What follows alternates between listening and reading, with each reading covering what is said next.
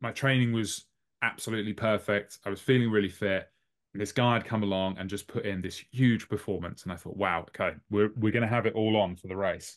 You're doing a sprint, you're doing a minute event. So like everything says threshold is pointless. Whereas I actually think having a bit of metabolic flexibility and general fitness will enable you to recover between efforts, between sessions, between weeks, and just carry smooth into the event. So we did a lot of that. The hardest bit about a 500 meter is the mentality. I just have a huge mental block about doing a 500 because I think every time I step on the machine to do a 500, I have the idea that I have to break the world record. If you did a VO2 session, say, and you went so hard that you couldn't do anything for the next 3 days, you'd look back and you'd be like, this was wrong. And he said, this is going to be very different to anything you've ever done before, but I need you to buy in 100% because if you don't do it 100%, there's no point doing it. Welcome to the Upside Strength Podcast, the show that will help you get your health and your performance to the next level. Whether you're a recreational or competitive athlete, a coach, a physio, or even just someone who's curious about sport, sit back, relax, and enjoy this episode. All right, Phil, Jonny, welcome to the podcast. How you guys doing? Phil, go first. Hi, yeah, good, thanks. I'm okay. A little bit husky. Voice has gone a bit, but yeah, pleased to be here. Thanks for having me. Fantastic. It's a pleasure. Jonny, how are you? I'm very good. I'm not quite as deep and sexy as Phil, but we'll survive.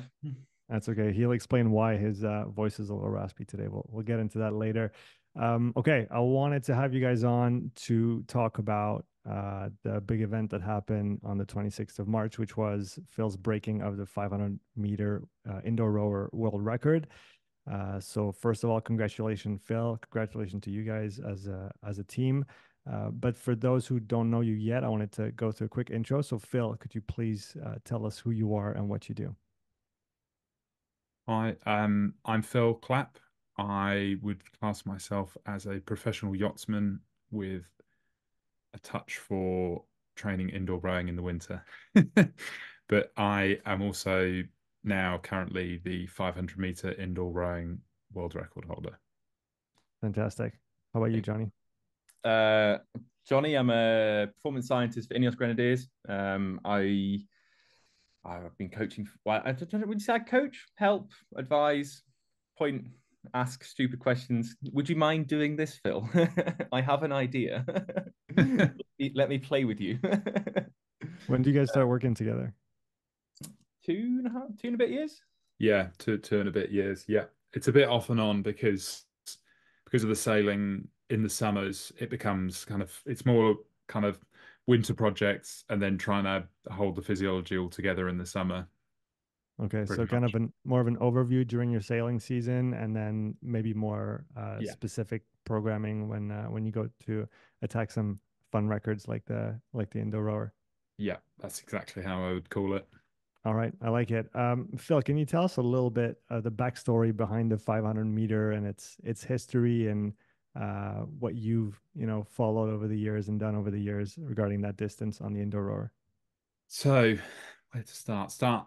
We could pretty much wind back 10 years actually, which is an awfully long time when you say it like that. So, um, I used to row on the water, ended up having some fairly horrible back injuries, retired from water rowing, and then I had a break, and it was probably in about 2013, 2014.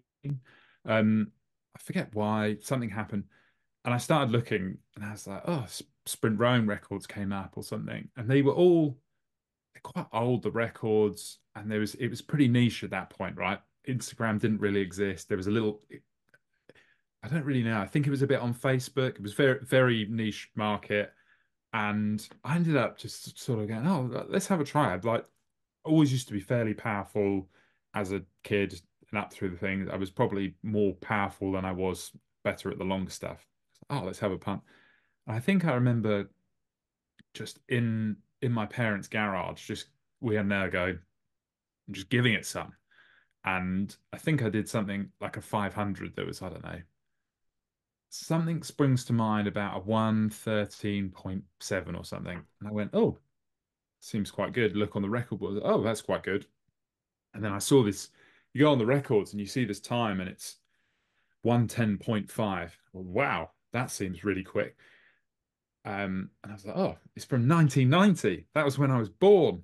wow, that's an old record. Because when you watch other sports and they're on TV, and pretty much most of the records are sort of within the last 2, maybe 5 years, and then occasionally you get a massive outlier. And to me, I saw this and I went, wow, that's a crazy record, set by a guy called Leo Young in Australia. So I kind of looked at it, I went, oh yeah. So I started chipping away, not really pressing that hard. And then I got into sailing. So I was sort of keeping fit. I got quite strong, quite heavy. So I think I was, I don't know, about 125 kilos. I got pretty strong at that point. I think around the 2015 time, I think I benched 200 kilos, which was my peak. And then it was actually about, I think it was 2017, there was an event called the World Games, which is um, sort of a testing event. I think someone referred to it as a testing ground for sports that potentially could be viable to add to the Olympics. Mm.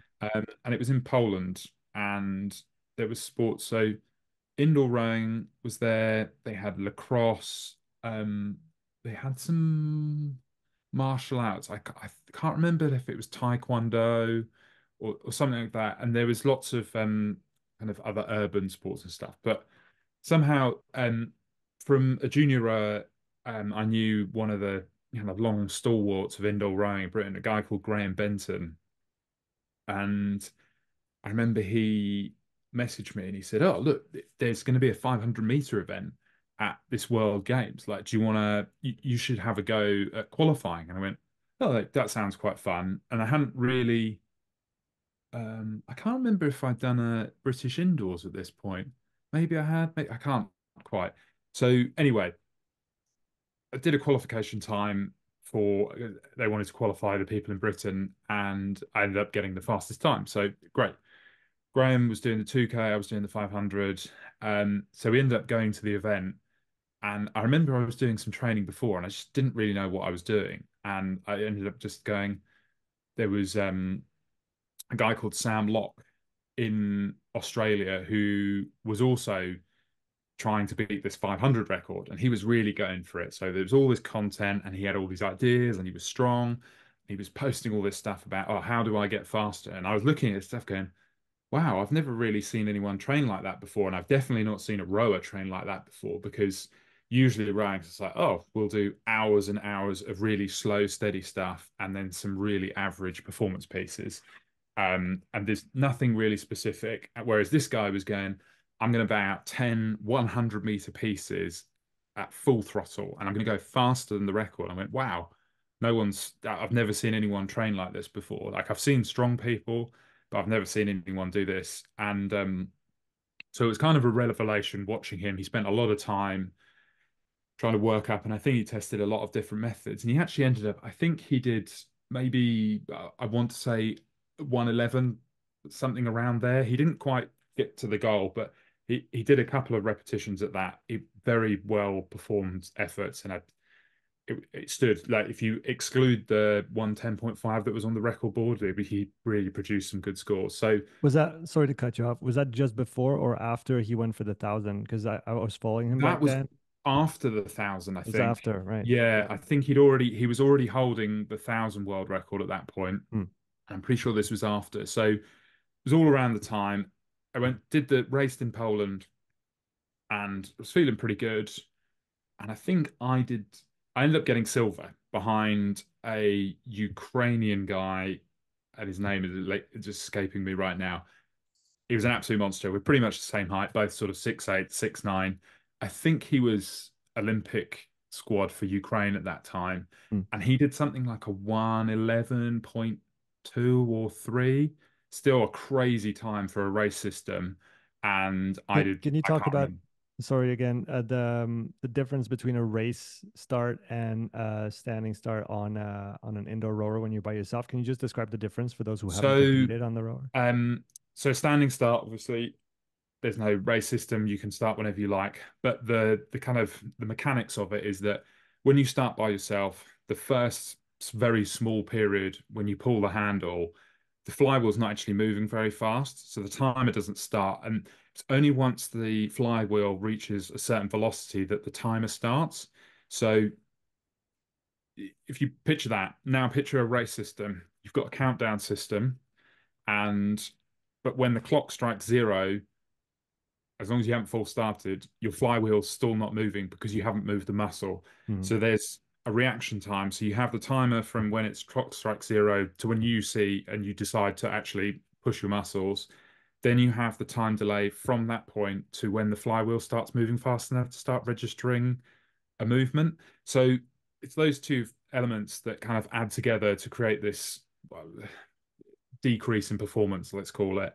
And I think that's probably worth maybe about half a second, Right, which 0.5. on a 2 kilometer race isn't very much. And because it doesn't vary, there's no differential. But on a 500-meter race, that's obviously quite a lot. So yeah, it was a huge time for. I still think it's probably one of the fastest race system times ever recorded, or could Mm. be. I don't know. So yeah, that was it was pretty much. I really don't like losing. So when I got silver, it was um pretty motivational. Even though I was doing some sailing, and I think I was very lucky to sail with some great people. Um, the following year, I we won the Sailing World Championships, but I in the Maxi 72 on a boat called Momo with just full of America's Cup legends. But I always thought there was more. So then it was after that that I thought, oh right, I'd really like to kind of see what I'm capable of. Like I think I remember looking, it was kind of in that sort of 2018 period that I went, oh, I think I'd like to see if I can break this 110.5, this mythical record. And I pretty quickly realized that I'm going to need some help from someone else because I had stagnated. I'd got to A level, which was okay, but I just could not really get much faster. So that we needed to change something. And it was actually, forget what it was, one of my friends. Anyway, I'd heard about this guy who used to row at a club near me called Molesey, and there was this guy called Mehdi Cordy. People are like, oh, this guy, he's gone to cycling. Like he kind of knows a bit about rowing. He's gone and done cycling stuff, and he makes people go really fast on two wheels. And I was like, well, I don't think anyone has a clue what they're doing with sprint rowing in the rowing world, and they're so um, encapsulated with their ideas. Then no one wants to think outside the box. No one wants to try something new. And I went, right, well, maybe cycling's the way it is. Like Mhm. let's try something completely new. And Mehdi was a kind of in between because he had the knowledge of previously rowing, so he knew the sort of mechanics of how it all has to work, and then had the rest of the knowledge. So I can't remember when we first spoke. Anyway, we chatted, and I was like, "Oh, can you give me a hand?" He was like, "Yes, of course. Let's try something. This would be kind of a fun project to go and try something new." So I literally have cannot remember when we started working together, but it would be sometime in 2019, maybe in the summer-ish, slowly Mhm. started getting into it. So yeah, we kind of started working on the strength, trying some very different programming, and straight away I was like, I remember the first time he sent me a program and he said, "This is going to be very different to anything you've ever done before, but I need you to buy in 100% because if you don't do it 100%, there's no point doing it." I was like, "Well, fine. I'm more than happy because what I'm doing isn't making me go any faster." So he said, the main issue with athletes, especially once you get to the higher levels, is wasn't so much for me because I it didn't rely on my job.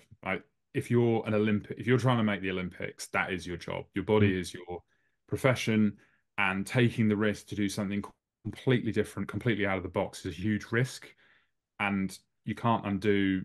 You've only got a certain amount of time, and you can't. It's really hard to undo those changes. But for me, it was like, well, it doesn't really matter. If I go slower, I go slower, whatever.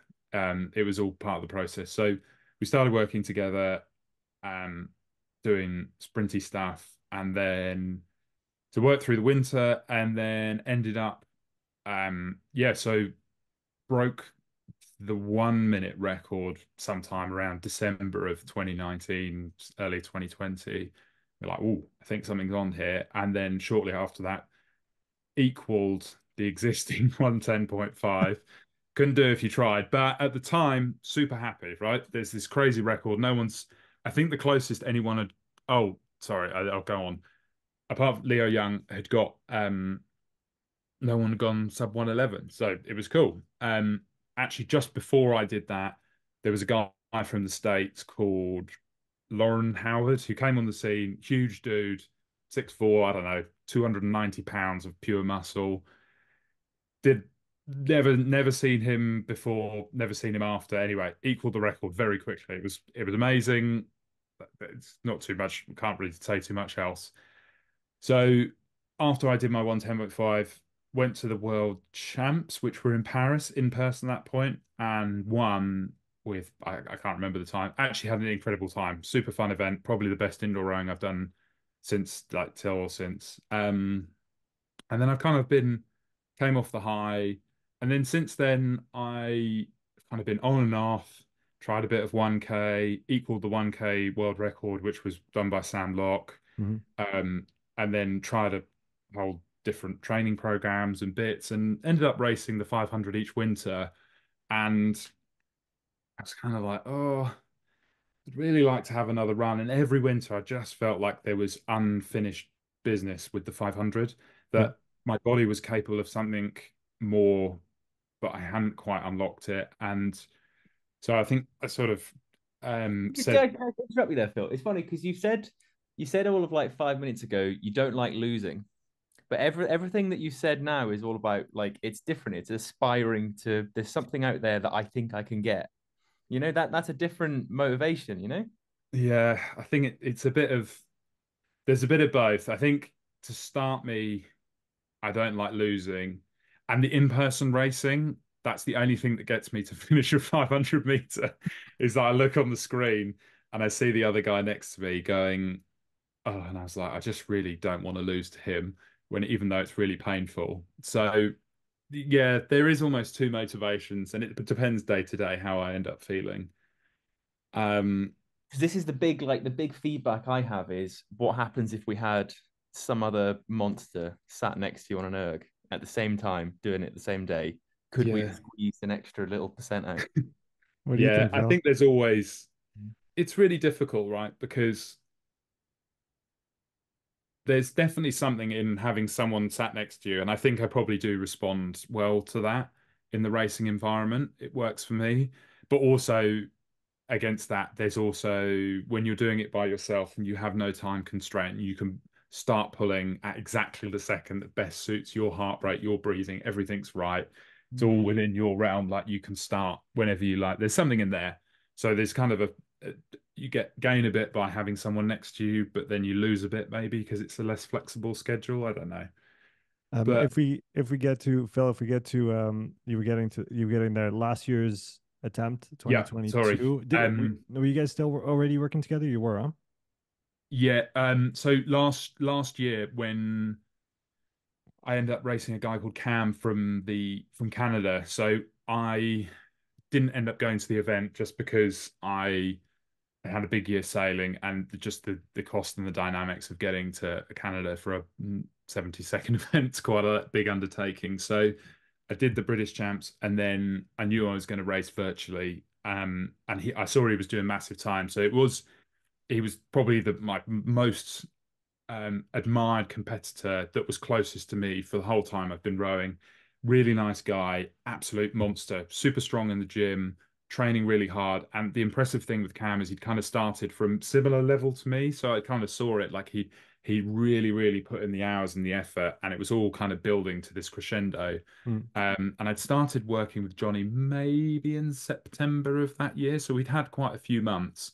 And I'd say the training was fairly similar to what I'd previously done with Medi, but also there was some distinct differences, which we can go on to later. So we went into we were building into this. Yeah, so then started very similar way to previous. I think it got to maybe January time. Can't remember the exact months. Anyway, broke the 1 minute world record and went, I think it was 109.6. I went, wow, okay. We're flying now. This is really big. Um, and I probably got to some of my biggest strength levels. Was feeling really good. And then we'd done a lot of testing, and that's something we can come on to later on Yeah, we will. basically every variable on the ergo that's available to test. So then anyway, we got into did the world champs race, literally just won on the last stroke against Cam by point 0.1 of a second. He was leading the entire race. Um, and yeah, just took it on the last stroke. I mean, I didn't do, I think I threw my entire race plan out the window on the first stroke that I took. Didn't really do it, but it kind of ended up going fine in the end. And then I think it was just after the World Champs, we'd sort of said, "Oh, we'll set a period, and we're going to try and break the record in this period." Um, and it ended up doing 2 or 3 attempts, I can't remember, and they were all 110.9 and very different race plans. So it was really interesting in that respect because there was a lot of ways to end up at the same point, and they're very different ways. Which we can talk about later. So finished that, won the world champs. Um, so actually, forget here, I broke the minute roll record, and then Cam actually broke it again 3 days before the race. And that I remember in my head, I was like, wow, this guy, this is the first time that I've ever really been beat. Like, I feel like my training was absolutely perfect. I was feeling really fit. And this guy had come along and just put in this huge performance. And I thought, wow, okay, we're gonna have it all on for the race. So tick forward, done this. Go back to sailing, get through the year. This year I made a really distinct effort to work on my lower body strength, like especially on the off season during the summer. Kept fit, but I really wanted to make sure I was kind of bulletproofing my lower body. And we spoke with Jonny. We kind of made a plan roughly through the summer that we'd keep the endurance ticking over, keep a little bit of VO2 max work in there, and then just try and keep the strength going when I can when I was in Britain. So got through that, did that for a few months, pretty unstructured, no distinct plans, really just kind of as and when. And then I started doing my own thing, kind of working up, starting pushing from maybe I would say the very start of October last year, really started to ramp up, doing more performance efforts, starting to push the real high-end strength stuff. And then So it it's got to, about 5 months of yeah, about five dedicated months. work. And I would say the starting position, I was still pretty fit, right? When I started, I still would be in a really good shape to do something quite good on both 500 and 1K. It's not I keep, even though the sailing's not perfect for training, it still keeps me fit and I can get enough in around it. So we're not starting from nothing. And Mm. then, so I was working. And then I can't remember when I spoke to Jonny and we had a long phone call and I said, "Look, I actually think I'm in a really good position to do something really good. Like I could sort of see it coming. It's hard to see where your peak's going to be when you're just behind the peak. You just don't know how, because very quickly, a small amount of training, as we'll describe, you can just extend your speed so quickly. And it's all a guessing game, just how high that peak's going to be from your starting position. So I said to him, it's like, oh, I think, and the one thing that I find with Jonny is he's exceptionally motivating to me. He really just gets into the nitty gritty of a performance and how to create that performance when you work back in the days and the weeks before. And for me, the hardest bit about 500 meter is the mentality. I just have a huge mental block about doing a 500 because I think every time I step on the machine to do a 500, I have the idea that I have to break the world record. And there's no, I'm just going to complete it and I'm just going to go to a time. It's like, if I'm stepping on it and I'm setting the screen, I want to break a record. So I said, look, let's go for it. You're the only person that can motivate me enough to put myself through the pain that I know I need to go through to get there. So anyway, next limit, Jonny writes a program. I open the program. He's turned me into a lab rat. The program is more extreme than anything we've done before. And he's on the phone. He goes, "Oh, do you like this? Do you like this?" And I went, Well, I'm not sure I like it, but I'm hopefully I'll like the end result. Fast forward, I don't know, 5, 6 weeks, um, and we start getting into the taper. And I was like, oh, still quite tired. The pieces were good. I wouldn't say anything too crazy. Um, I would say that I completed the training program very well, like executed every session efficiently and got all the minutes completed, did everything. I had no illness and there was really nothing holding me back. So we get to the taper. I think I've probably had 4 light days by this point. I remember I stepped on and did a kind of, we were starting to do it was the last hard session maybe, and I did a 30-second maximal test. And I just got on and I just felt like an absolute beast. Just got on, absolutely ripped the handle, and I was like, right, I think we're on for something huge here. I went faster than anyone had ever, I think equal faster than anyone had ever gone. I think I did a 105 point something for 30 seconds, which was even I got off and I went, wow, okay. I thought I was going to do something quick, but I just didn't think it was going to be that quick. And I think we had at the very start of the cycle, Jonny had said, look, and I agreed, we both agreed that the year before, setting a week performance period was just too long for me. There Hmm. was too many options and too many opportunities to go, let's just put the handle down and we'll try another day. It was It's actually more the than a best week thing. though. It was like you said the story you've told. It was we did the minute world record, Yeah, then we did worlds, then we did a little rebuild again to another 500, then another yeah, 500, then I think we did a 250. Uh, yeah. It was it's a lot of, it was kind of like this by the end. So it one and done. was, yeah, it was a nice thing just to say, okay, on the Tuesday, you're going to do a 500 and you just need to make sure that day is your best. So we've done this 4 days out. I think I had a rest day. And then the day before, it's like, right, I'll just do a warm up and then I'll just do, I think I did a 20-second kind of just off the blocks. And I finished it. I went, right, I feel incredible. Like I could not feel any better. Everything was perfect. I had no niggles, no tiredness, the legs just zero DOMs. And I remember finishing that day and I went for a walk with one of my best friends, Adam, who used to run the squad and has done a 542K. And he said, oh, what do you think? And I said, honestly, if I feel like this tomorrow, it's going to be big and I'm going to break the record by miles. And he was like, yeah, yeah. And even says now, he's like, yeah, I thought you were just giving it the big one to try and motivate yourself.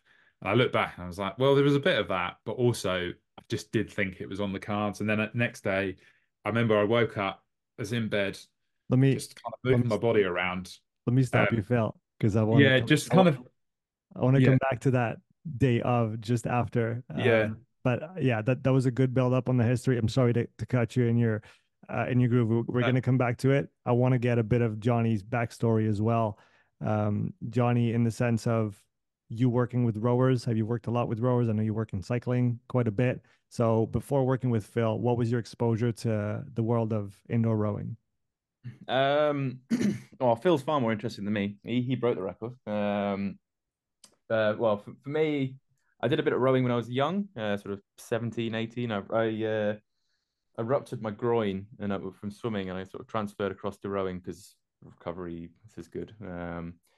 And I absolutely hated it. It was it's everything I hate about sport. I enjoyed the on the water stuff, but yeah, I didn't like it at all. But then that sort of sat on the back burner for a few years. And I guess with the link in with Phil is we talked about Medi, and so Medi's one of my best friends. I guess he's one of Phil's good friends as well. Now it's I kind of got the like when Phil sort of says when he first started talking to Medi, it was around 2019 because I remember there was like we have a group chat with Dan and the cycling guys. He's like, guys, I've got this monster. Look what I can make him do. Oh, um, the so lab you rat. know, it kind of like you got sort of a little bit of exposure there originally, just seeing what crazy stuff he does. And it's such a ridiculous record. Like if you just go to a gym and just try and do as hard as you can, you're just nowhere near it. It's like I think it's so out there. But so it was obviously I was interested by all the fun stuff Mehdi was doing with Phil before. Had a little glimpse of it. And I think probably a little bit background for the fans. It was so Medi's sprint cycling coach. He did his PhD on the determinants of sprint cycling, and his sort of his catchphrase, if you will, is prison big. You got to get big and strong. It's all about the peak power you can produce, and that was very similar to the sort of work that Phil originally did in his plan with Medi. It was all about get big, get strong. And that was kind of where he sort of like grew up through that original cycle. And I guess the original sort of plans around a 500 is every single contraction is maximal, and you drop off because neuromuscularly you can't cope anymore.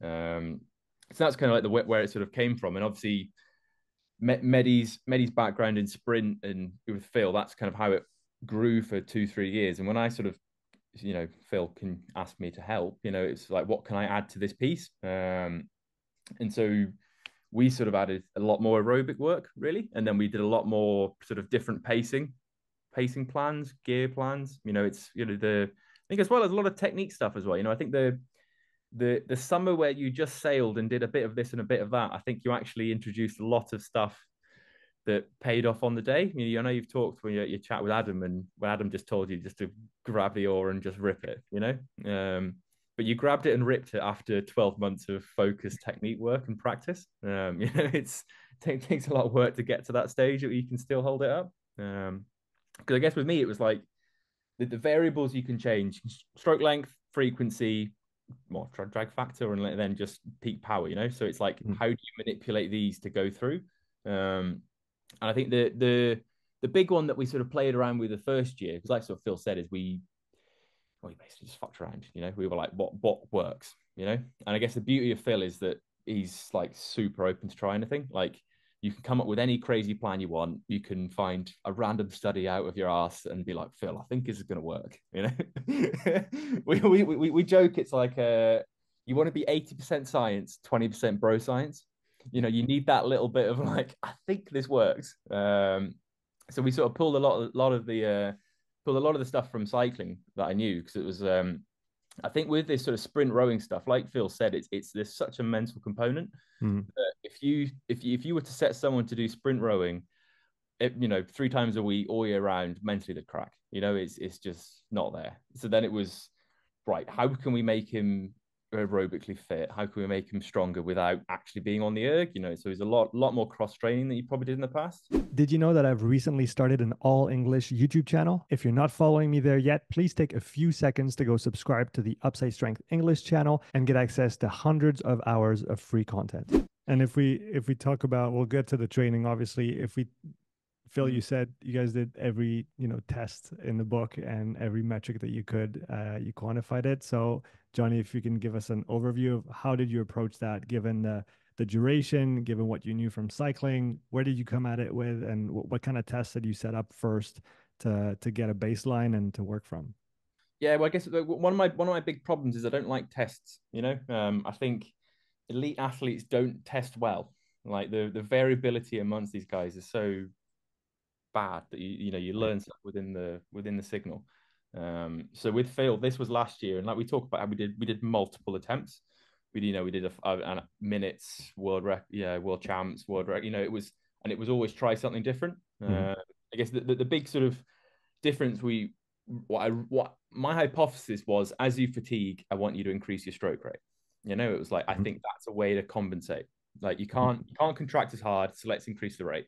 And that's something we sort of tried a bit last year, but I don't think it really worked properly because it wasn't so ingrained, and the fitness had dropped, the head had dropped. But that was the big one that I really thought would work. Because in a sort of cycling world, if you're doing a 1 minute all out effort, is what you're doing. Like, in that final piece, you shift into a smaller gear, increase cadence.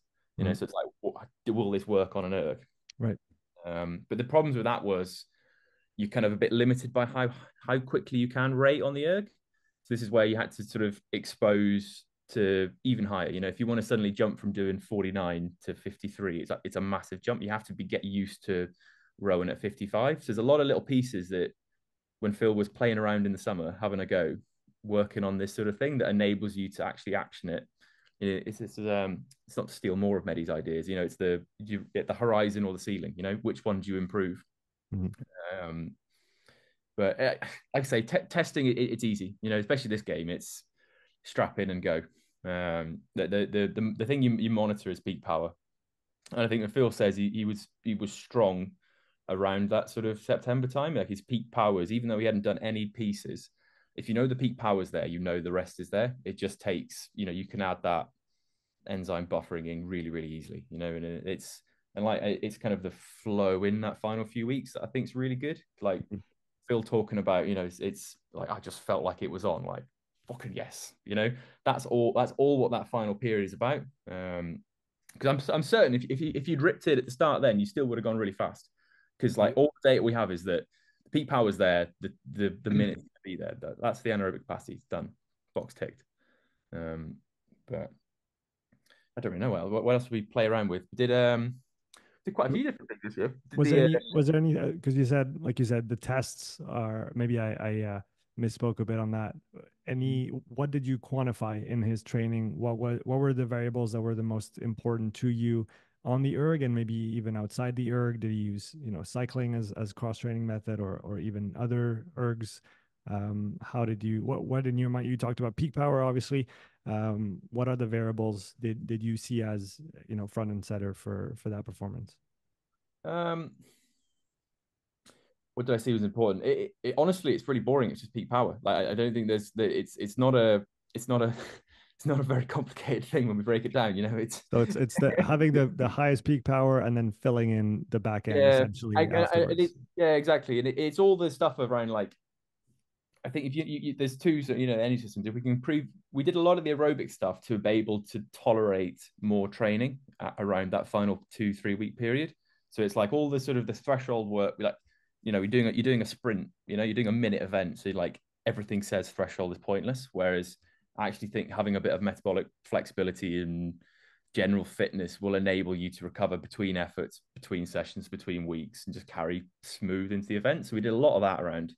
Um, we did a lot of the heat training with Phil for the last 2 years, which is again a bit different, and it's we would use that stuff that we learned through the hour records with Dan and Peepo. It was just the exact same protocol, paint suit, hour and 15, hour and 20, get hot, stay hot, nothing super complicated there. It's just Did you do that year round, or was there periods where you would, put the yeah, I honestly I believe heat training all year round. Do it. It's what kind of frequency on the weekly basis were you looking at?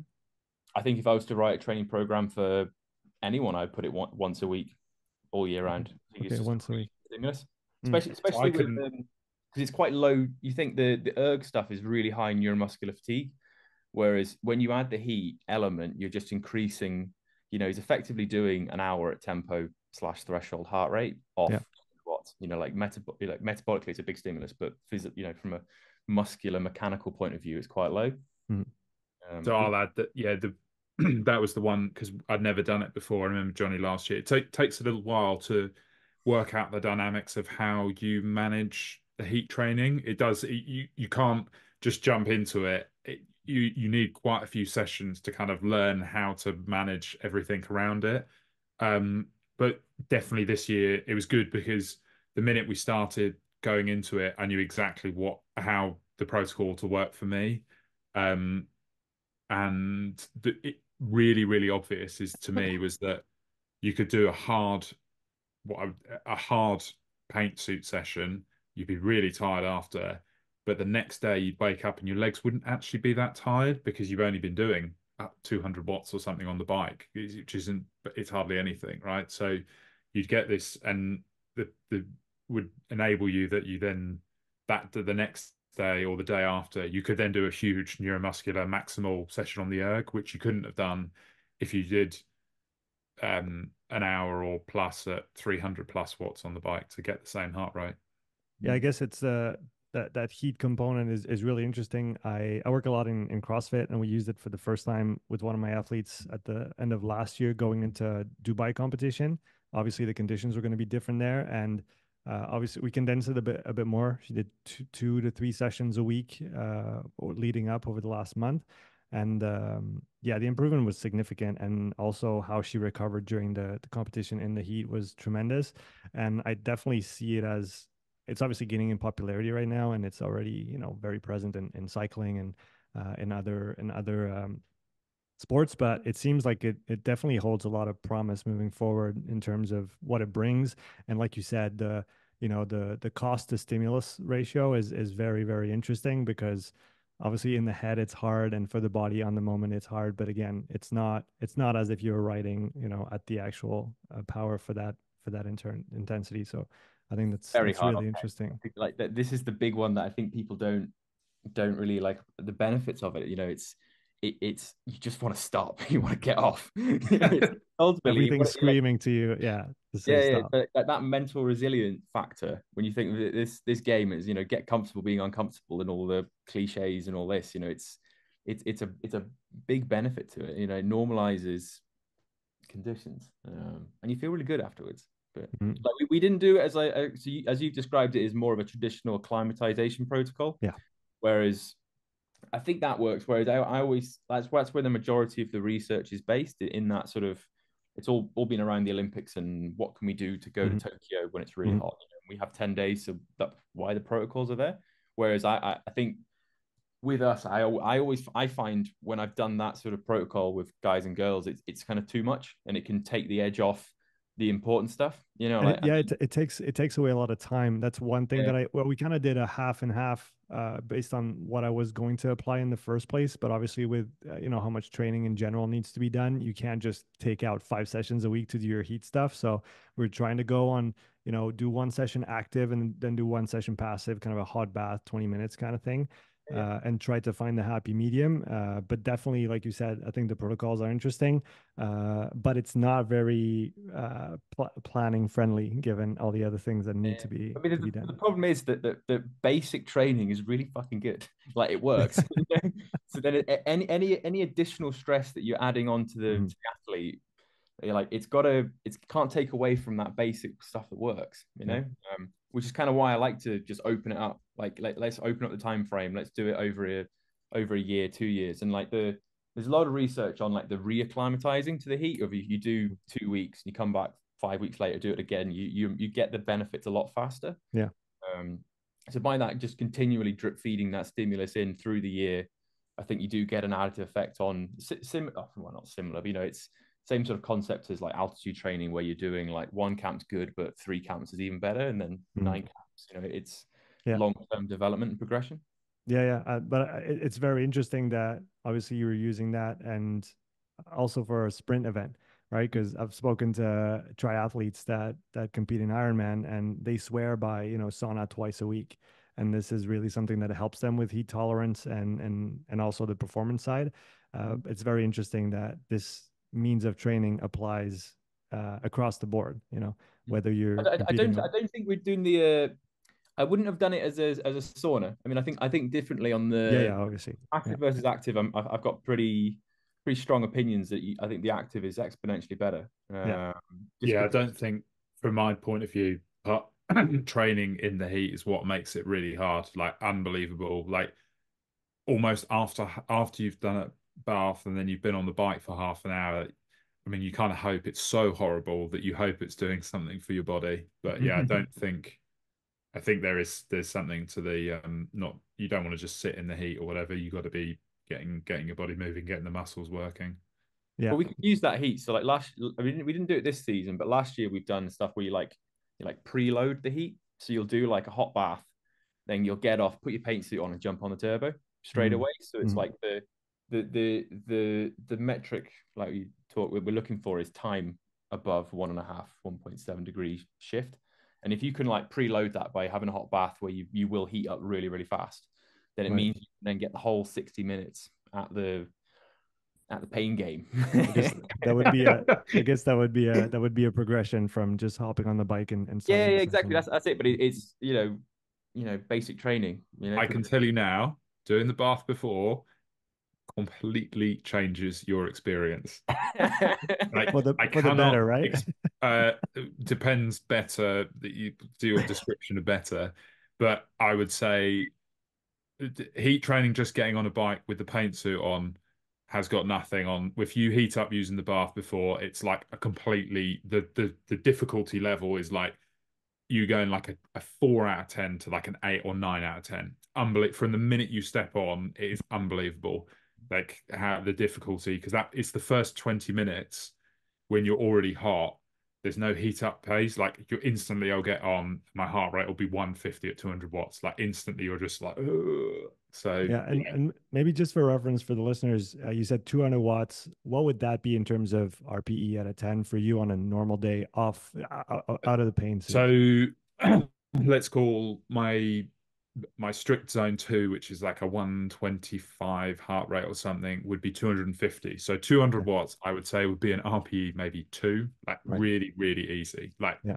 full recovery. And yet you turn it on with all that heat training. And yeah, it's probably a 7, 8 plus. Like it is really, really challenging to just about finish an hour with all that. It's hard work. Yeah, Johnny, It, can you talk? it's not too hot for the listeners. Like, don't try and cook yourself. Yeah, About duration at temperature. It's not yeah. about how hot you get.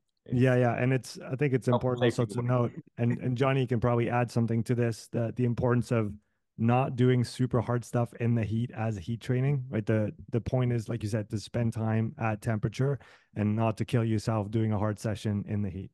Yeah, well, I mean, I guess it's like anything. It's like I think people do heat wrong. I think a lot of the time because it's like if you try and apply the same principles you would do in your normal training to heat training, it's fine. You know, it's progressive overload. You know, we started with half an hour just a paint suit. We built up to 70, 80, 90 minutes. Then you add the bath before. You know, it's how could you make the stimulus harder and harder? And it's long time frames that you have to add it into. It's like if you did a VO2 session, say, and you went so hard that you couldn't do anything for the next 3 days, you'd look back and you'd be like, this was wrong. You know, I've done something wrong. And if that's how you feel after a heat session, then you've applied too big a stimulus. I guess we could say that you want to progress heat training like you would progress low intensity training, which is just do more of it, but not necessarily harder. Yeah, exactly. I want and you know the high intensity work. I mean, if we the next little science experiment we did was we did a lot of occlusion, like BFR, Okay, in yeah, this sort of final 12 months. yeah. Another way for Phil to have fun, which is Talk about basically that a little bit. How did you implement it? well, what you do is you kill yourself and then you just cut off all blood flow and you just squirm. Is the protocol. I mean, so BFR is a bit of backstory again. Richard Ferguson from Loughborough Uni. This was back when we did a cycling team that did track races. We had a thing where we would basically just ask smart people what we think we should do because we didn't really know what to do. So we were, you know, let's find out. And that was one of his like original ones that he was like, come to the uni, we'll do it on you. I promise it works. But so that was sort of like glowing in the back of my mind for the last sort of 6, 7 years. And Phil is like the perfect case study of how to apply it. I feel because it's just works. And it's for the listeners. If you look at Connor Taylor, his original PhD, and then Emma Mitchell built off it around just mitochondrial function post occlusion. Mm. And the original work was done around it was like 5 to 9 30-second maximal sprints with 5 minutes rest. In the first 2 minutes of that, you're occluded, and then you get 3 minutes washout and you go again. And a lot of that work was done on quite high level athletes as well. Yeah. So it's a good level. There's a lot of limiting factors to it, and we had a lot of playing around with how and what and where you can do it. Some of my original ideas was you could implement it on the bike. I wanted some like bib shorts that had occlusion bands built in, so you could just do your training, and then you get to the top of the climb, fucking occlude yourself up, descend with no blood flow, get to the bottom, have to sprint into a traffic light, and don't release. Because like you said, go back to the original. It's got a basic training works, you know. Mhm. So like how we sort of used it was an additive to our basic training originally. So for the first sort of 12 months of this in the familiarization period, what we would do is you can just add it to the final rep of your day. Okay. So add a stimulus around that phase for sort of months to sort of get that familiarization and development. And was you said that was essentially on pretty short, high intensity efforts? Yeah. You want maximal 30 seconds plus like Wingate kind of um situation. Is it a I guess you paced just want to 30 find failure. seconds or is it an all out fly and die 30 seconds? So I'll put my Go, thing. Phil.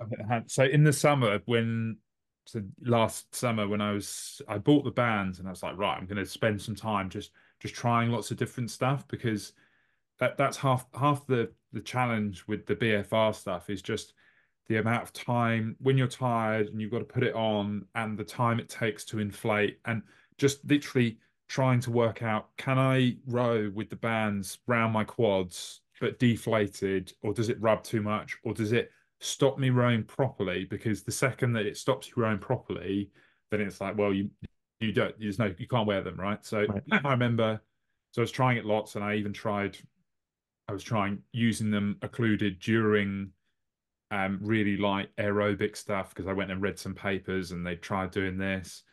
Um, and then I remember there was one session in particular. I was like, right, I'm going to try. I don't think it was training with them occluded, but I think I did 4 or 5 30-second absolute maximal. So I think I was doing sort of 900 plus watts for the 30 seconds, and then occluding for 2 minutes, and then blowing it off, 3 minutes of flushing and rest, and then try it again.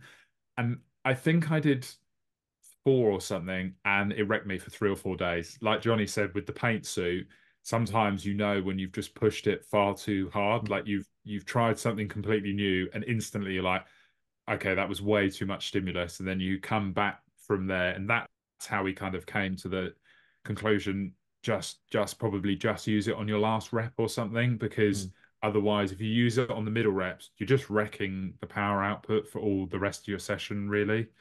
Um, so I mean, it's a horrible form of training, but I do think it really helps. It's good.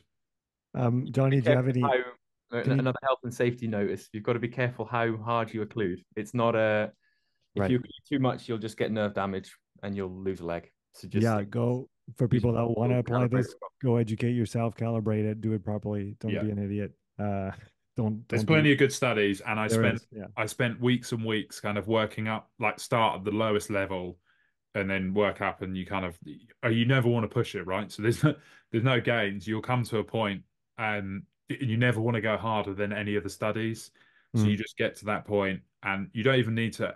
I mean, I don't even think you don't even need to reach kind of the maximum, what they call the maximum safe limit for occlusion. I think you can still get a pretty good effect way below that, mm, because you're just pushing harder in the piece, right? Because right. if you were to train normally without occluding, so say you were doing some 30-second max tests or something, you did 3 or 4. If you finish that session and BFR wasn't a thing, you'd still be able to finish that session and be in a lot of lactate pain, right? It would still be a really tough, because you can just push your body. So you don't need to add, you're not suddenly creating this whole new stimulus, right? You're just adding a tiny bit more difficulty for your body to have to overcome at the end of the last Mm, one. It's not adding we're not trying to double the right. intensity or go from a 5 to a 10. Like 30-second max tests are still going to be an 8 or a 9 RPE. So there isn't that much range, really. It's just it really is just small additions, not, yeah, we're not trying to change the world. Hey, real quick, I've prepared a free mini course to help you understand everything that you absolutely need to know on training zones, how to train zone 2 for your sport, and how to organize your endurance training in general. You can sign up for free using the link in the description. And it really highlights again, the importance of applying those ideas practically on the field, both the heat training, right? You didn't just do the, 5 days a week or whatever it is. You actually fit it in the way that works, in the way that is sustainable. That's always my question when people show me studies to tell me how good sprint interval training is for new people. I say, yeah, that's cool, but after 6 months of 3 times a week, 4 times 30 seconds all out, are they going to come back and train? I don't know. But going back to what you were saying, Johnny, I think is it's also worth. Phil's not a normal person. Like the stuff we're doing here is, like you say, there was 20 minutes of War and Peace about how he got to this point. Like he's very well adapted to yeah. 500-meter rowing and doing it. So it's to shift a really experienced high level athlete. You do need to do something different and push But them it's that. incremental. But even for a Yeah, guy like him who is, well above the average human, it's still very kind of almost microdosing the stimulus so that it doesn't take over and then ruin the whole kind of plan. Johnny, on the occlusion side, is there a good, do we have a good mechanistic understanding as to what is happening, or is there some hypotheses? Why is it beneficial to add those occlusions? Yeah, well, again, I refer you to the PhDs if you want to read them. That's the best way to learn yourself. But the key you're looking for is just an increased shear stress on the cell. If you Mm, imagine like when you are occluding, it's actually the release where the benefits come of that pressure in the cell. mhm. Um, but it's why does it work here? Again, go speak to Connor, go speak to Emma. They'll give you a far more eloquent answer than me. Yeah, Uh, I'm curious whether it's mostly on the oxygen utilization side of the cell or if it's on the vasodilation, because I know that yeah. when you occlude, you obviously your body's trying to bring more oxygen, so it's going to open up all the vessels, and that is one of the side effects. But I wasn't sure which one I think was. a lot of the driver of adaptation is desaturation. And if Okay. you can maintain yourself at a lower desaturation for longer in that rest period, then Hmm. it's driving further adaptations. Right. I did some experimenting on me with the occlusion at various altitudes. My friend lives in Andorra. So doing BFR at 2,000 meters and Right. comparing how desaturated you get. And Yeah. this is like you can kind of achieve similar levels of desaturation that you would get by doing sprints at altitude with the BFR. Hmm. Uh, Okay. but it's the exact mechanism. I'm not quite sure. This is the like I say, I used their study template and applied it with Phil's tinkering and playing around. You know, I think Phil did a good job of, like I say, tinkering because it's not, like you said, it's logistically difficult. Hmm. That makes sense. Like, So we all the went over the studies are like they use 10-gram machines that goes up right. to pressure within few fractions of a second, and they've got two researchers doing each leg, and it's chewy. Yeah, there's the science and then there's the practical application. Mm. So we did the heat training. We talked about the occlusion. Talk a little bit about Johnny. You talk about the bit of threshold training that you guys did to increase that lactate tolerance, increase work capacity. What kind of format did you use? Frequency per week leading up to the 500. Well, you take it, Phil. Um, Firstly, I haven't actually spoken about this, but I think this was probably gonna shock the listeners the most. I pretty much did maximum of 6 training sessions a week ever for the last however many years. That's it. Like that is all pretty much my body can handle, right? Hmm. With the sprint load in. Because I see first like because we're talking about all these other methods, and I was just thinking, I was like, when I speak to most people and a lot of professional athletes, oh, how many sessions are you doing? They go, oh, I'm doing 14, 15 sessions a week. And I'm like, I cannot handle that. So yeah, that was the first one to say. So the threshold stuff, we tried lots of different stuff in reality. We tried this year we last year we tried lots of different methods. Some at kind of lower intensities, like I would say if we say 250s, my zone two, we tried stuff. So Johnny and I agree fully that polarizing the training heavily is really important, especially with the sprinting. So you don't really want to get in the grey zone. So there's a little bit of safety about trying not to train anywhere from probably 330 to that 250 zone. Like we didn't, but basically I just never did any training in that zone. Um, and then in the summer when I was trying to get strong, we said, look, spend a few months and start doing some longer efforts, sort of around, you might do sets of maybe 12 minutes at 350 watts, something like that. Kind of the longer lower level stuff. And Hmm. then I'd say as we came closer into the winter, just before I started with like before we'd kind of go into it, so maybe November, December, I started ramping up into some more VO2 max style efforts, which might be kind of start with a semi-elongated. So you do some work at maybe the 5 minute power that you might be able to hold for 5 minutes. So you might do a couple of minutes with that, start draining your fast VO2 component, and then we'd get into some sort of mixed intervals with maybe like 1 to 1, 2 to 1 rest work. And we played around a bit with varying the wattages from sort of high threshold to VO2 around that. I think Johnny will probably tell you a bit more science around kind of the lactate buffering and shuttling stuff. But I do think, I mean, I think this all has to play with just being able to tolerate higher volume of maximal sprinting load. Um, I think there is something in that, and the real big difference is probably on the back end of the 500. In reality, like you can get the peak power gets you strong at the start, but really, I think this year, especially a combination, maybe it's really hard to identify what part of the training results in what product in the race, right? Mm. Because even you're still trying out lots of different stuff, so it's really hard to say that specific thing made me go fast in that specific area. Now, you can't say, but all I do know is that towards the end of the world record effort, I was able to raise the rate in a method that I was not able to do at any time previous. Now, Mm. whether that's because I had better tolerance to the lactate, and so I could neuromuscularly still apply some pressure, or by whatever function, whether my cells were, I was still had a bit more, I had a better glycolytic function in my cells from doing maybe more shuttling work, or it's really hard to identify, right? So, It's um, to echo what you're saying here, though. I've been lucky to have. We talked about it on Instagram. I had Vincent here, who's a Masters France champion 4 years now on the 500, and he described the same thing where he added a lot of tempo style work this year, especially in the off season, and it did help him a lot with both work capacity recovery, and he felt like on the back end of his 500, he was also, I guess, not much more tolerant because it's yeah, always marginal gains, but he definitely felt the difference on that portion himself. yeah, I think it's different with rowing as well because there's less of a rate of force production issue. Hmm. Like if you were to do this type of work with a sprint cyclist or a sprint runner, Yeah, it would work. It would take away from the key.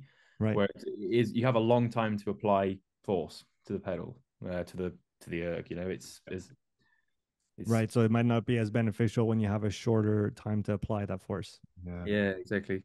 Hmm. Yeah. You talked about those 12-minute repeats. What kind of volume per session were we looking at? Was it kind of a 3 to 5 times, 12 minutes on a few minute rest Yeah, or? yeah, something. Yeah, probably do maybe 3 or 4 reps sort of thing. Nothing too wild. So Yeah. also it's just there's a bit of, as I said before, there is an aspect. It was always just managing the fatigue, so that because we made a really big point that don't stray away from the fact that peak power is going to create your best race. So we need to be feeling really good when we turn up for weights, and we need to be feeling really good when we turn up for the maximal performance sessions, so Mhm. that we can absolutely like we want to do more, always be faster than what we're looking for in those maximal performance sessions, and being able to lift the heavy weight. So realistically, yeah, you could do another set of threshold, and maybe you could push it a bit harder. But in reality, that's not really going to get you a world record. The other stuff's going to do that. Like this stuff is just put it in, tick the minutes off, and be done with it.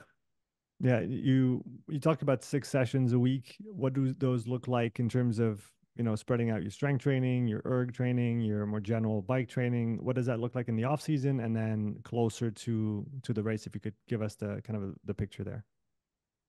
So in the off season, I'd usually try and do um it was probably yeah, two. I'd average about 2 or 3 weight sessions a week, like probably alternate 2 1 week, three. Nothing too fixed, kind of depended a little bit how I felt. Mm. And then within those weight sessions, it would usually be a couple of lower body compounds, and then a push and a pull, or maybe 2 pushes and 1 pull, something like that, 2 pulls. And then it was pretty flexible, right? I was sort of just doing my own thing, writing my program, but it was mostly all in my head. I kind of had an idea that I would try and do one kind of amber session, so not too hard, and I'd usually put that in the kind of threshold, so that would form. So say we do 2 weight sessions, I'd try and do one threshold sort of session, or threshold VO2, whatever I fancied, really. There was no specific plan. and then I would do one endurance ride of pretty much I was like I would try and just go for a bike ride or something for 90 minutes, keep it zone two, either Zwifting or outside, and then I would try and do one. I mean, even in this summer, I really didn't push the red sessions. I really didn't do hardly any sprinting. So in reality, it would probably be two weight sessions, a threshold VO2, potentially one or two of those sessions, and then an endurance ride. And that was Right. really it. I really didn't touch any of the peak power stuff for probably like 4 months or something. Essentially keeping it very general, right? You had a Yeah, very distinct general physical preparation phase where you weren't, super anal about the reps and the weights and the numbers. You were just doing yeah. the work, getting the work in, and almost staying fresh in your mind, so that when you got to the point where it was time to, get to serious work, you had the mental capacity and the physical to do it as well. Yeah, I think I didn't touch the rowing machine for something like 3 months. And then in a weight session, I was like, right, I'm just going to bang out a 100 meter and just see what happened. And it was pretty close. It was like point 2 off my best ever. So I knew I was kind of like, well, at least the training's doing something. And then I didn't touch the rowing machine again for another 2, 3 months. So we knew this is what I said. I was still in pretty good shape, right? When I got around to sort of September of last year. Mhm. And then as we kind of moved, once I decided, I was like, right, okay, let's have another go this winter. Let's try and break this 500.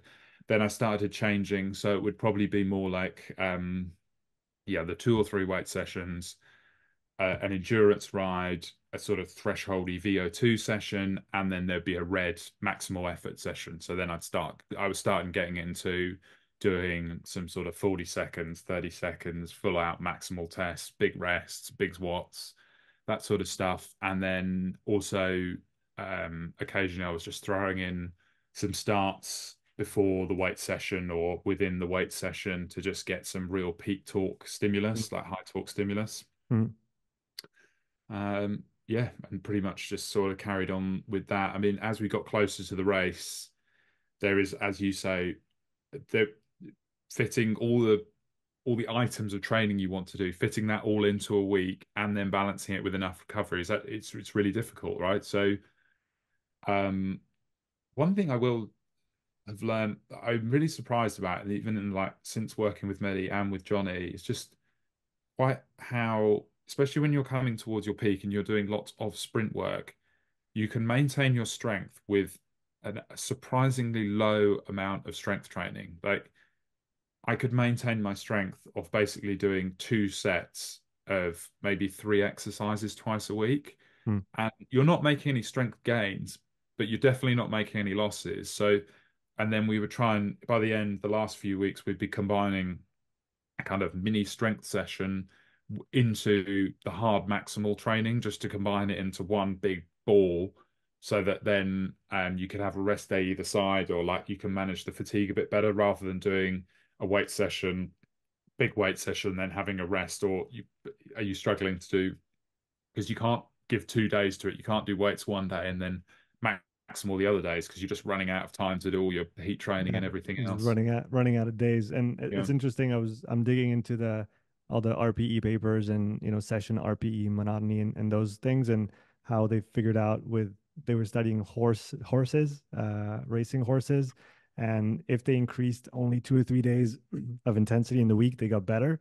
But then when they started increasing the intensity of the easy days, they started to show symptoms of overtraining. And so you talked about, polarizing obviously the intensity distribution throughout the week. Do you guys feel like it's as important to do over the year, like you pretty much did here, where you had very little sprint work away from competition, and then still, had very good numbers on your pure sprint stuff if you tried, but essentially going away from your competition event when you're farther away in the year, so they can get back closer to it. Does that make sense? Yeah, absolutely. I think very, very, very few sports actually do periodization well. Like, because I think if you're a professional athlete, you're expected to race and compete basically all year round. Right. So periodization kind of means we're going to have, at your worst, say, take a track cyclist, like that's a very low race schedule, but you're only ever doing maximum of 2.5 months building to a competition. Then you rest 2.5 months, rest 2.5. That's not. Whereas I think runners and like these marathon runners and all these sort of flow, it's like that is period. It's give me 6 months and like let's see what you can do, because it takes a really long time to shift physiology. Mm. And it's also like if Phil had kept doing the erg all year round, like would that have allowed the aerobic side to grow? It's not just what you do, it's what you don't do that matters.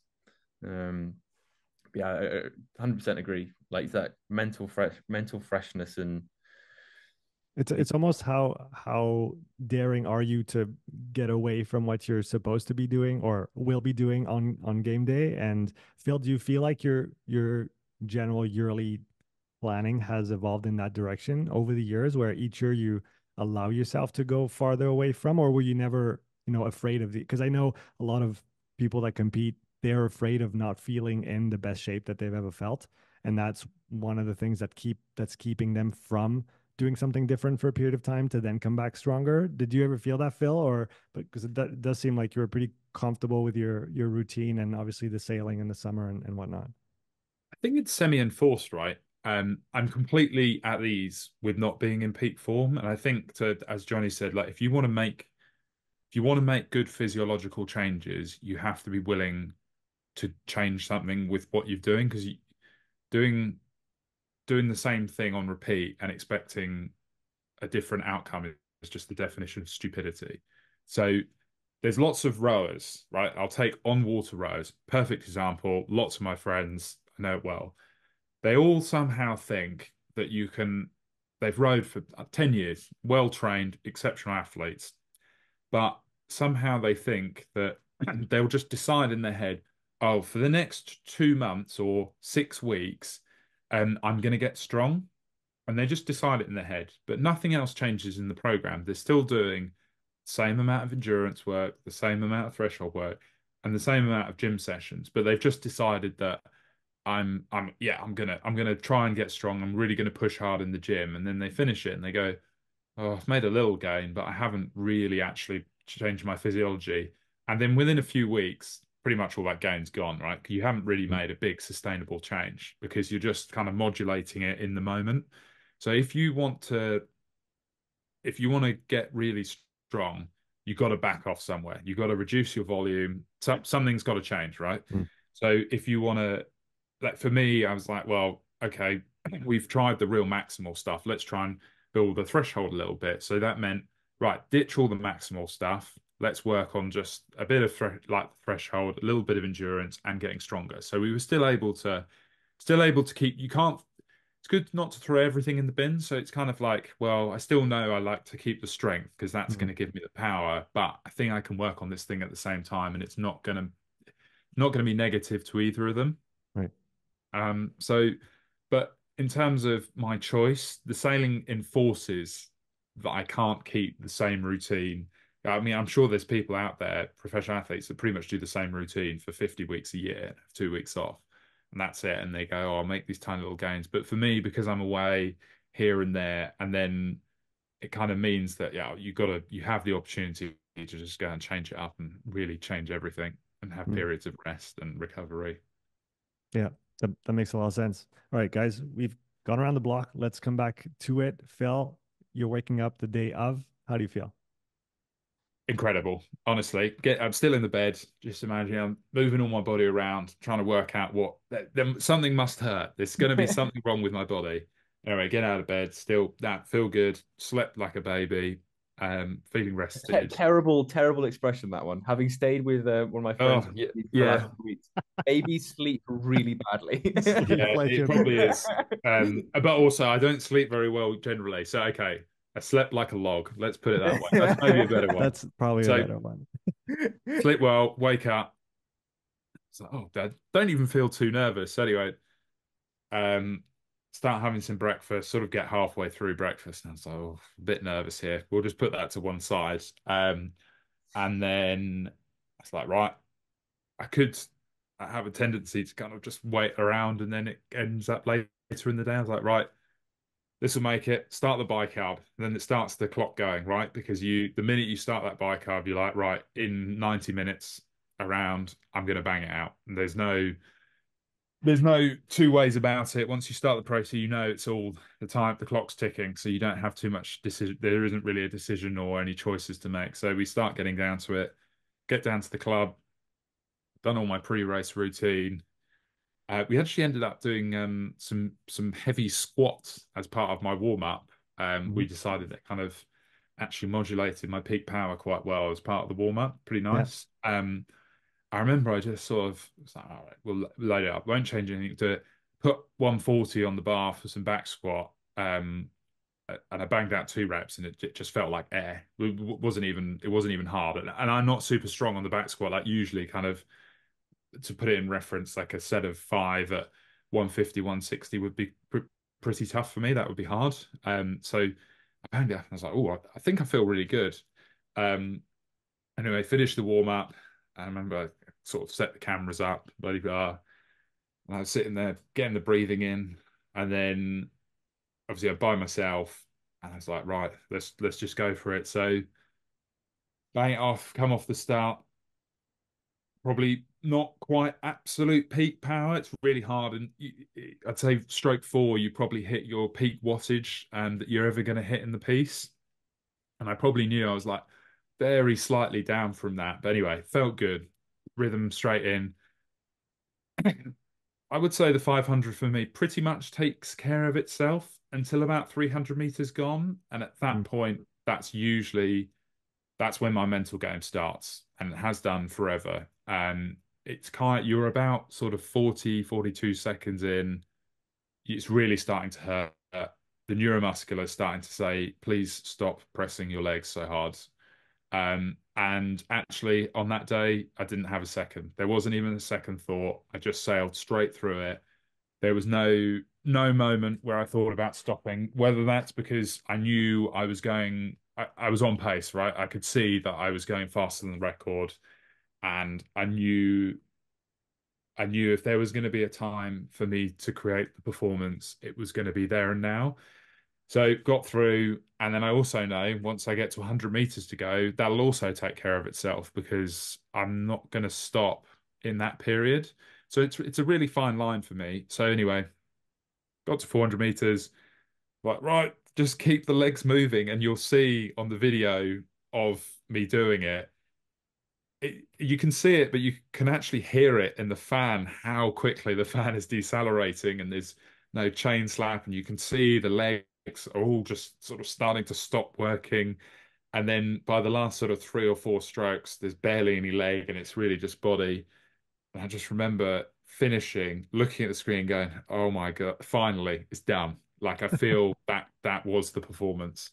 Yeah, and to echo on what you were just saying there, in the last 100 meters, your drop off between the first 100 and the 400 was 3.5 seconds from 107.0 to 110.5. And the Mm, drop off between the 400 and the 500 was 110.5 to 115.5. So 5 second drop off. So that just yeah. illustrates how difficult that last 100 meters So is. hold on, I'm just gonna, 'cause I don't know it off by heart, but the splits, especially once you get up into the kind of the sort of splits that we're talking about per 500, Mm. can actually be a little bit disguising, I find, for the people that It don't know. So to because put it in wattage terms, which it's makes not it a little bit linear. obvious, right? I actually So have them. 107 is 1164 yeah, watts, and and then then we're finishing at 813. So 813 you exactly. can see just quite how, I mean, the gap between my 300 to 400 meters, I did 999, call it 1,000 watts. And then we're just 813 for the next 100 meters. So we lost 20% of my wattage Yeah, in just on that last thing. So, and if you put that in perspective, so you say, oh, I'm going from a 110 to a 115, you're like, oh, I mean, it's still quite fast. And you're like, if you said to anyone else you're going to go 20% slower for the last section of the race, you go, wow, that's a lot slower. Like you can't, if you looked at that in any other sport, you'd think they're pretty much rowing to a standstill, and that virtually is what you're doing at that point. Yeah. I want to come back on a couple things. You talked about your breathing before you started. Mm. Do you have a routine that you use before those tests? Do you use it in other places? Talk a bit more about that. So in the past, actually, I really struggled with kind of asthma Mm, and symptoms like during the efforts and also having really, really bad symptoms after a maximal effort. mm, So I would have a lot where I would do kind of a 500 or 1K flat out, and I would just be coughing for days, like really quite severe lung damage. And I kind of knew there was a problem, so we played around with some different inhalers and stuff, which did actually make it better. But also, um, Johnny got me onto these power breathe, just the mechanical like intercostal lung trainers. yep. Now, as we say, this is the bro science. This is the 20%. Now, there really isn't that many studies out there, and most of the studies are completed on quite elderly people, and mostly from um, with sort of lung disease or pulmonary issues. So I actually used the lung trainer and I bought kind of the weakest one made for the old people's home. And I actually worked out I could pretty much only start on some of the lowest settings. So I knew there was some room. So anyway, I pretty much used that for a whole year. Like I'd take it sailing with me and I'd always use it kind of every other day, Mm, and I really felt like I actually was able, the difference that I felt was when I was on the rowing machine, I was able to fully open up my diaphragm in a much better fashion than I was before, especially um once the tiredness sets in. So what I find is like so the morning of that 500 meter, I'd actually use it not at a really high resistance level, but at a lower resistance level, and really just trying to almost it sounds silly, stretch your diaphragm and your rib, just working on making sure you can open up your rib cage and stuff. And a little bit in my warm up, I then this year especially, I would spend time in the easy section of my warm up, actually thinking about opening up my lungs as much as I can and really working to do that because especially the warm ups for sprint stuff, you're doing such a short time, not necessarily you're kind of working the lungs that much, and then you get to the effort where you suddenly want to switch it on and go, oh, I need as much air, I need this big tidal volume, and then nothing's really woken up there. So I do think there's a little bit of mentality and a little bit of practice for me. And in reality, I had less dependency on using inhalers and less side effects after the efforts than I ever had before after kind of implementing those changes. But mm. there's no kind of, I wouldn't say I do any Wim Hof style breathing or real like breath work or anything like that. It's pretty low level and it's all pretty athletic. So That's yeah. for next year, mate. That is. Bring But in I, the areas. I mean, back to the bro science. I actually use respiratory training quite a bit with my Yeah. CrossFitters, and I do see the same benefits that you outline, especially before a very intense effort. You can warm up, but sometimes it's going to be 30 minutes before you step on the floor and all those things. So having that to kind of stress your respiratory system, and we know the importance of, and especially in rowing, the importance of the diaphragm to stabilize your spine as you're putting all that power into the machine.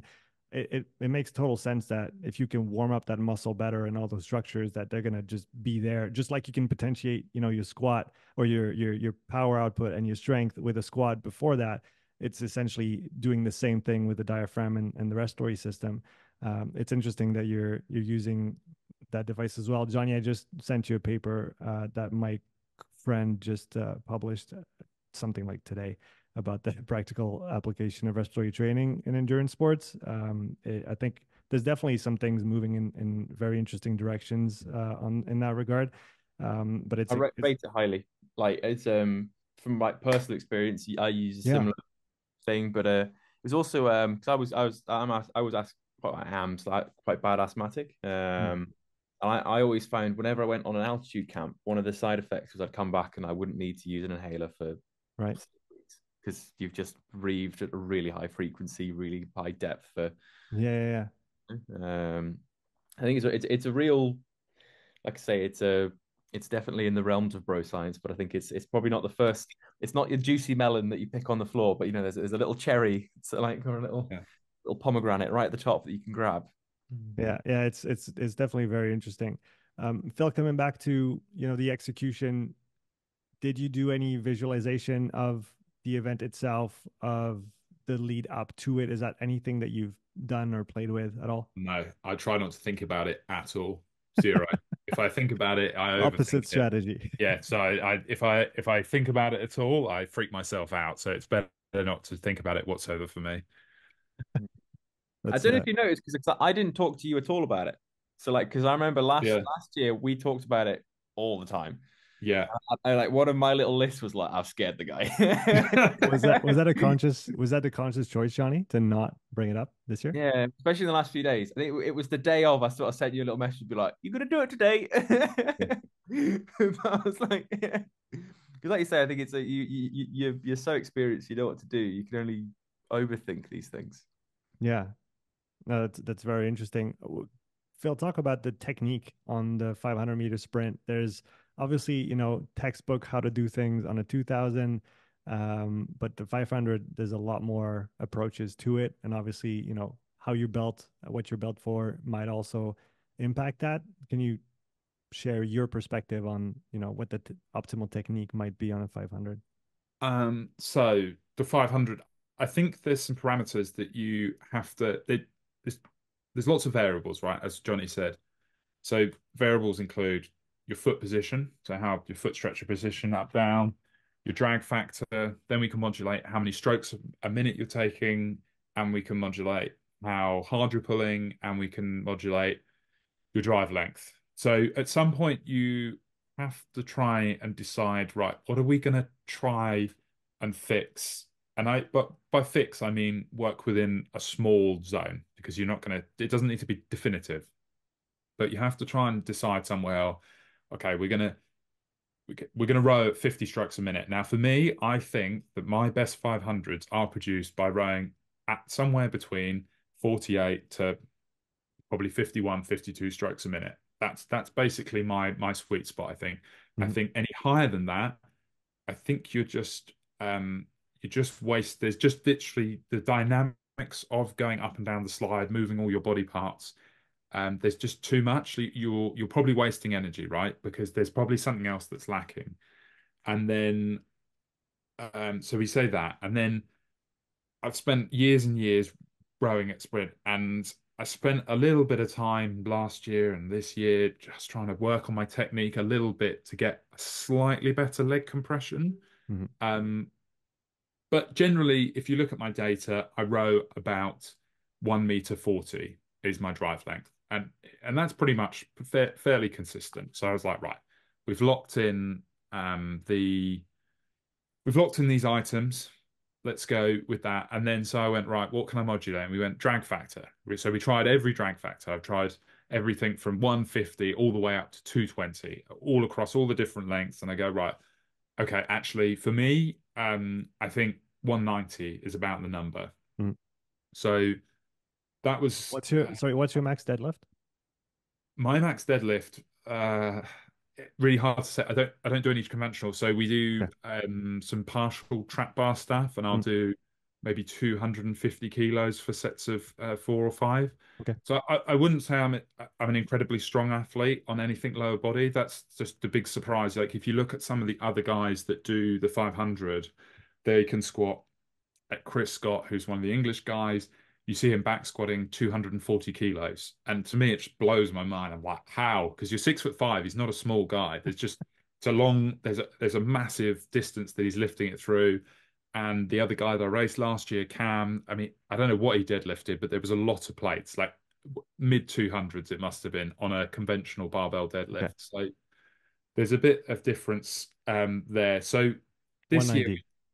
last year we tried everything, and Mhm. this year we did. I think we were just set right. I kind of knew. Well, we know my drag factor. I knew how the style and the sort of technique that I wanted to row, and I knew the stroke rate. So then it's basically just kind of modulating how hard you're going to push, right? Right. Everything else is fairly set.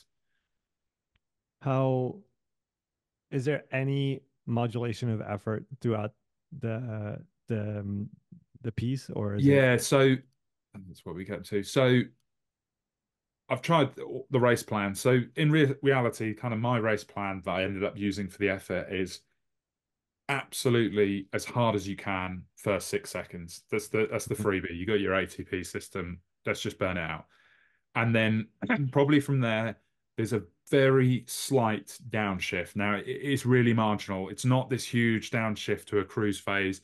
It's just backing off. So, what in my head, what I thought about is not chasing the rate. So it would be you're pressing hard, but I'm not chasing and trying to get higher and higher and the wattages. So we're just coming down very slightly.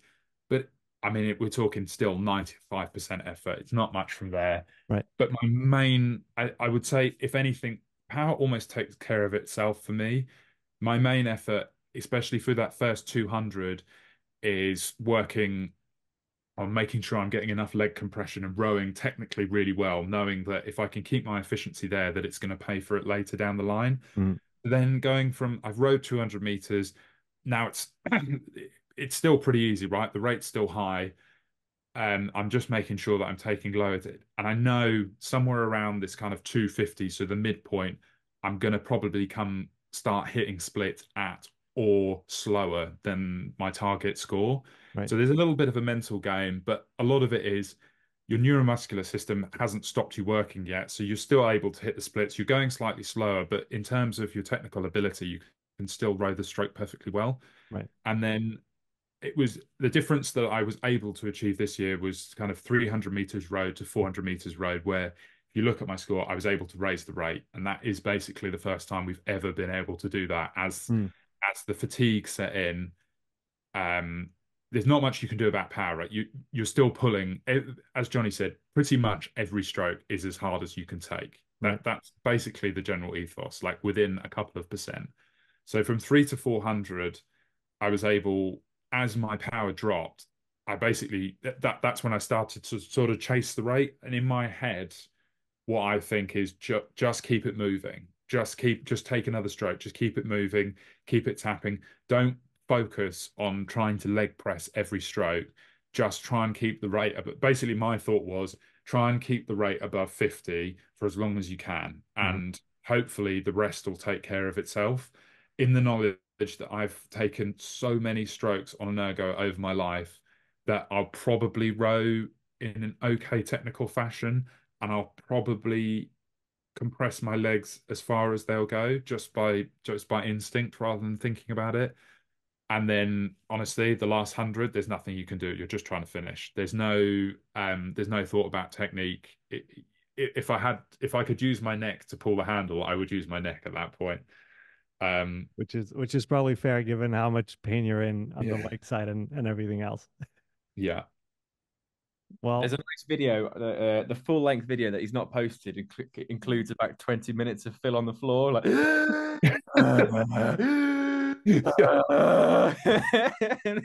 Yeah. very like versions of pain as it like slowly regains consciousness. Yeah. it It's sounds about right.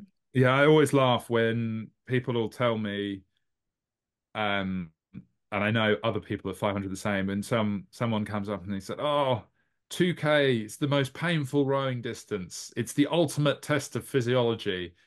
And I would love for them, and then occasionally you see people who's like, I can't explain how much pain you can put yourself through in 70 seconds and how it will take you 30 minutes to recover. Like, even to me, it, I was probably on the floor for virtually 20 minutes after the effort. It still blows my mind that you can create that much stimulus in your body, that the amount of fatigue that you can create in virtually 1 minute is it's mind blowing to me. Johnny, I'd love your perspective on that. That's something I have heard, Phil, and it's interesting for me to think about, different archetypes. From what you're describing, you don't tolerate a huge amount of volume. You're a very strong, powerful athlete. You're definitely more on the power side versus the more endurant type of athletes that we might see. And I from what I can see, I think somebody powerful like you can hurt themselves more on a 500, and somebody more endurant will hurt themselves more on a 2K, maybe even a 5K, relative to essentially what you're built for. What do you think, Johnny? No, totally. It's, if if you can't produce the force, then if your ceiling's not there. I think Right. there was a guy called John Archbold, who's on our track team back in the day, and he was famed for having his 5 minute power. That's his peak power was what's my right around? His 5 minute power was 50% of his peak power, You know, it's a said he would do like as a race on the track called the kilometer, which is 1 kilometer. It takes about a minute and a bit. And his you look at his sort of heart rate trace through this kilometer, and his heart rate is recovering by the end of the race because he's got no ability to go deep. You know, you just can't access that physiology. I mean, this Right. is like we say, like all this stuff that Phil's done. You know, like his mummy and daddy Phil have a lot to say for this. You know, Right. they put the genes in there. You can only tweak what's there. I think at this sort of high level, um, there's a lot of fast twitch in there. Yeah, there definitely is.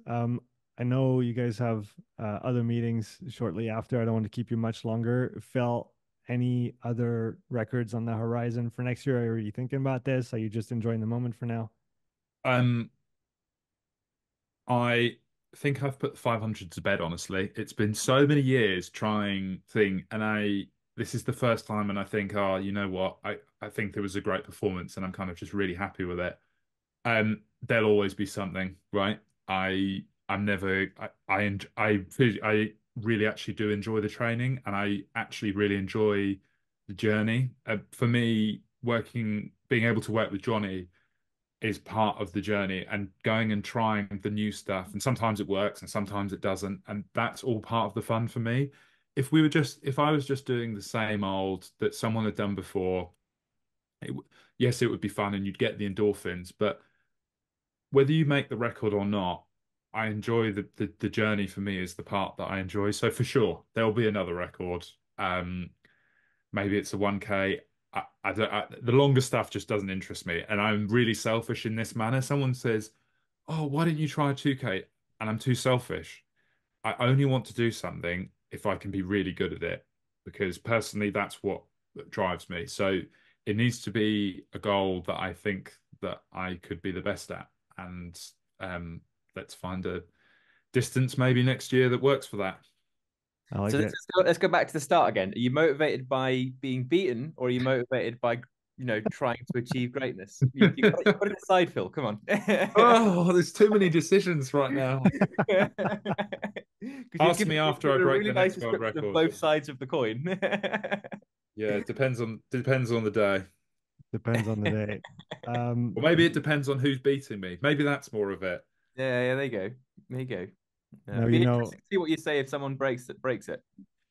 Yeah, I thought about that, but you know what? I'm pretty happy with it. I'm pretty content right Yeah. now. Well, we'll see what he actually says when somebody does break it. Hopefully not too soon. Yeah, He um, still hasn't taken me up for his one with the offer of the 1K.